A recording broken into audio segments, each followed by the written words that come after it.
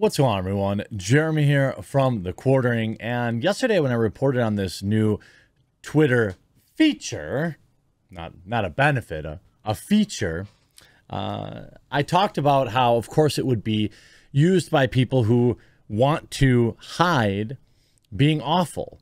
And that's exactly what is happening. After less than 12 hours, I've got several examples to share with you of people that should absolutely be in the public space, in my opinion, using this brand new feature to remove what I could only describe as evidence of just terrible, terrible behavior.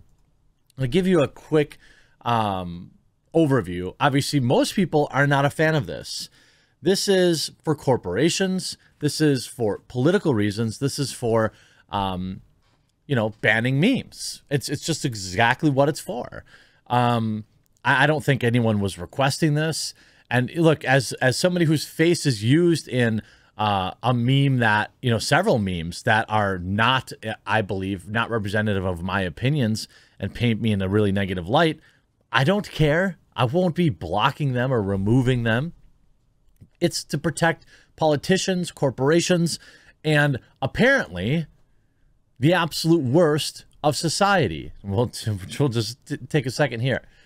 New Twitter CEO, Twitter rules CEO signals that social media giant still doesn't understand freedom of speech.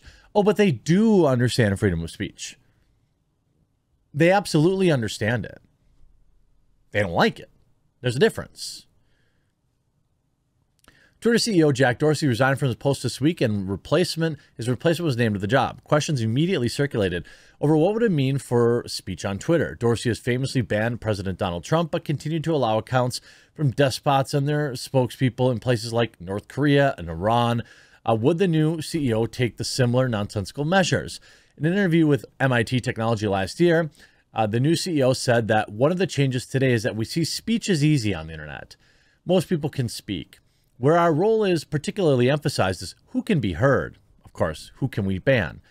The scarce commodity today is attention. There's a lot of content out there, a lot of tweets out there. Not all of it gets attention. Some subset of it does. So increasingly, our role is moving toward how we recommend content. And that sort of is a struggle that we're working through in terms of how we make sure these recommendation systems that we're building, how we direct people's attention. Keyword there, friends. How do we direct people's attention? Look, just like on YouTube, for example, I have 1.1 million subscribers on YouTube.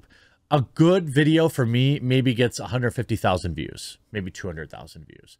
On Twitter, I don't know how many followers I have on Twitter, maybe 120 or 150,000 or something like that. A good post for me, which is usually a post of my animals, my dog or my cats, might get 500 likes. I have tens of thousands of followers on my Facebook page. Same thing there. Very rarely will a post get more than a couple of hundred likes. And it's because of this directing people's attention. Facebook doesn't want you to see my posts. It's why when Parler launched and everybody was flooding there, I had in 12 hours, 170,000 followers on Parler or something like that. It was insane. I would post something and it would get thousands of interactions. And it was like, wow, this is what it feels like to be unshadow banned, uncensored. And of course, we know what happened with Parler. I know they're trying to make a comeback. And then there's Getter and there's Gab. Each one of these alt techs, see a surge every time something like this happens. But people are still addicted to Twitter. And it's like, to give you an example, the amount of work it takes for me to embrace alt tech is immense. I record a video. I post a link about it on Twitter. Then I post a link about it on Gab. Then I post a link about it on Getter. Then I post a link about it on Minds. Then it gets uploaded to Odyssey and BitChute.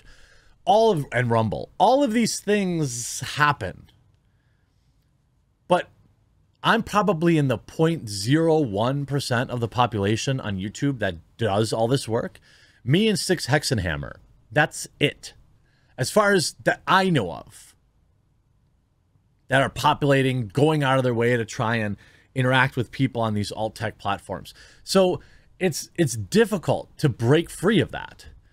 And what we're seeing from Twitter is more control. And it's not what you want to see. It's what they want you to see. The new CEO certainly doesn't sound like he believes Twitter's role is to facilitate free speech. The day after the announcement, Twitter announced changes to its private information policy, where they are notified when we are notified by individuals depicted or by an authorized representative that they do not consent to having their private image or video shared, or video, we remove it. Who's this for?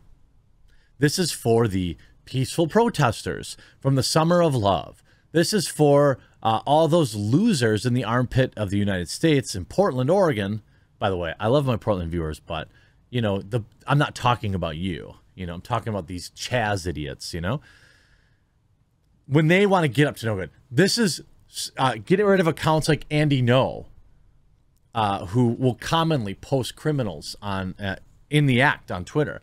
This is to get rid of people like Libs of TikTok, which, you know, oftentimes post videos of these, you know, people being crazy.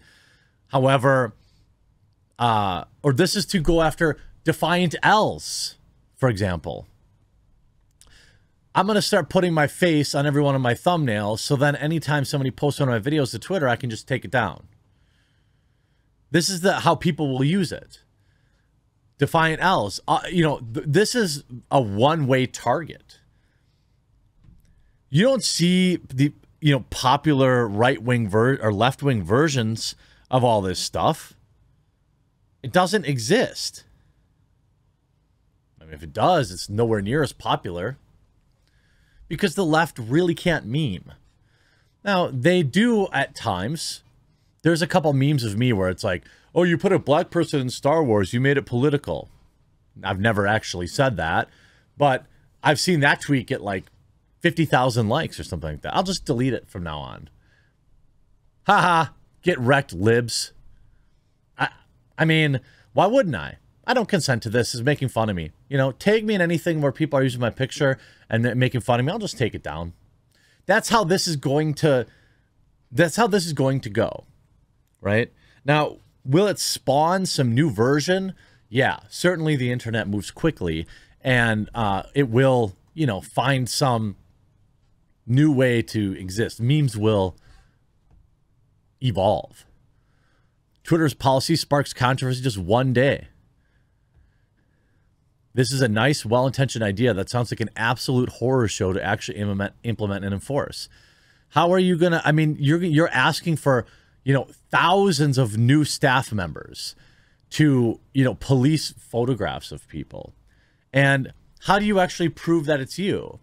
Am I uploading my driver's license, my personal, you know, information? Am I uploading that to Twitter so that I can take down a picture of somebody making fun of me? I'll never do that. But politicians have staff that will do that. Corporations have staff that will do that. Maps, as they call themselves, have every incentive to do that. People who are committing, who are burning buildings down, they have every right to do that. I'm sorry, every incentive to do that. So is that it now? We're going to stop solving crimes on Twitter, or is it just crimes by people on the right? This is absolute insanity, and it's playing out to its natural conclusion already. Shout out to Toad McKinley posting this. Day one of Twitter's new rule against sharing private media already being used by, we'll call them the worst kind of people on the planet. I think you know what I mean. To prevent users from warning other people about them. So people that enjoy their tender time with animals can now use Twitter as a place to network and meet up and plan meetups. And if you try to stop it, you get suspended. You see Toad saying, hello, furries. This is Toggle the Rat, host of just an awful podcast. He is a proud person that lays with animals. He is he is going to your conventions, Midwest Fur Fest. His real name is this, and his fursona is that. Now, It's a little dicey when you get close to doxing, but this is like literal helpful information to protect people, and immediately got taken down by that person. So if you're a creep, you're going to be able to just go around online and take down anything that's out there protecting people against you. One might wonder if that's what Twitter really wants. I hope you enjoyed this video. Try out Alt Tech, try Getter, try Minds, try Gab. Pick one and try it. I bet you'll like it. Hope you enjoyed this video. We'll talk to you again real soon.